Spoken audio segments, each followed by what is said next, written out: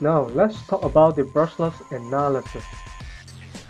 Press the down arrow and then press enter at the upper left corner.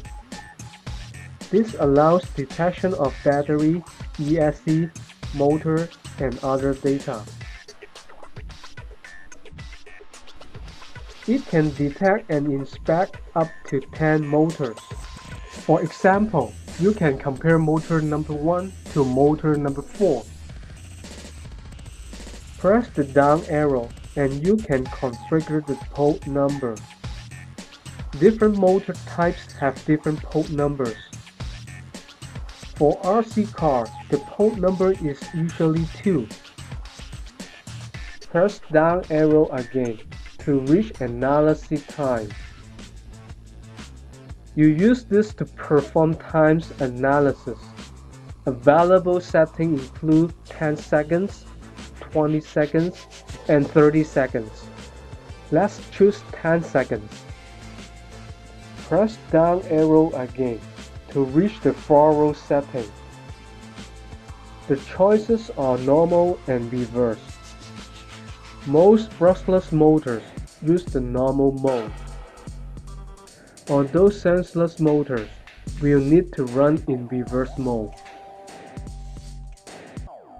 Press enter once the settings are done. You will see both the maximum and minimum value. On the left hand side, you will see RPM, kV, M, and watts. Press the up arrow and you can get back to the previous record. Now let's start the analysis work. First, turn on the power of the ESC.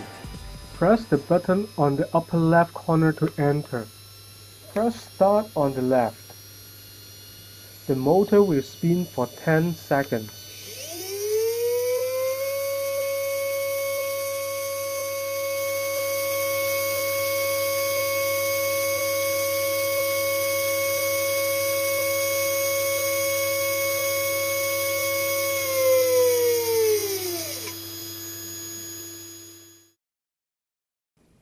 When the motor is stopped, turn off the ESC. Now you will see the results. The screen will show the maximum, minimum, and average value. Now let's talk about the importance of the conclusion provided. The motor has speed variation. Number between 100 and 150 would be most ideal.